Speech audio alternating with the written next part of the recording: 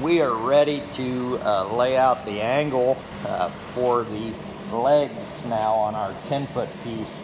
And I have my speed square here, my roofing square or rafting square, whichever you want to refer to.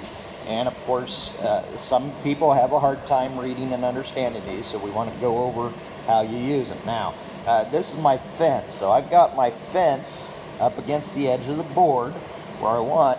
And notice right here on this end, that's a pivot point. So we're going to pivot this fence up here.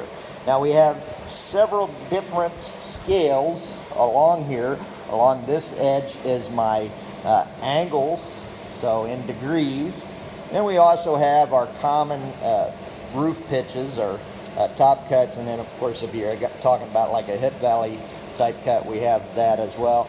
And just a regular inch scale from 1 to 7 inches from the fence over here. Now, the angle that our plan calls for is 22.5 degrees. So if you look at this, right here is 22. We're going to have to eyeball it somewhere in between, in the middle of 22 and 23. Now, the way this works is we will use that pivot point and we will pivot until 22.5 lines up with the edge.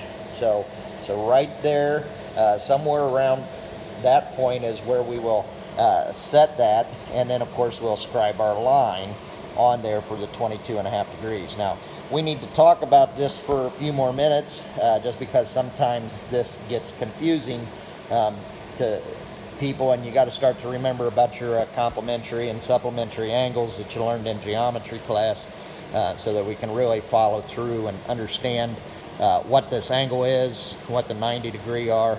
So I will do some of this on the board or in another video, just to really help you understand what's going on with this angle here when we're taking these angle measurements.